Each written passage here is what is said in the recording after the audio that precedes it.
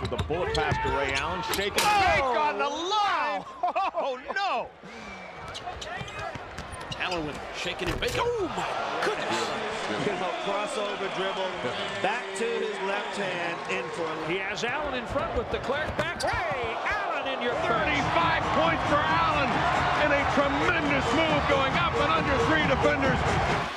Here comes Allen. Allen pushes off. Bellinelli and throws it down. What a finish from Ray Allen. Ray Allen getting a screen from Anderson, going the other way with it. Pretty play by Ray Allen. And he finishes. Oh, with our 10. He's going to have room. He goes in and slams it home to tie it. 2-on-1 break with a trailer. Trailer not needed. Allen with a throwdown. Ray Allen going deep for the win. He's open for the tie. And he house kicked off by Pierce. Ray Allen for the game. Got it at the buzzer. Bobcats, they're laying on the floor. Lowers his own Rondo.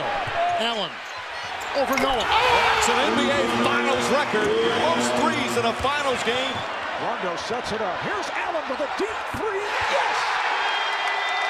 2,561. And that is the NBA record.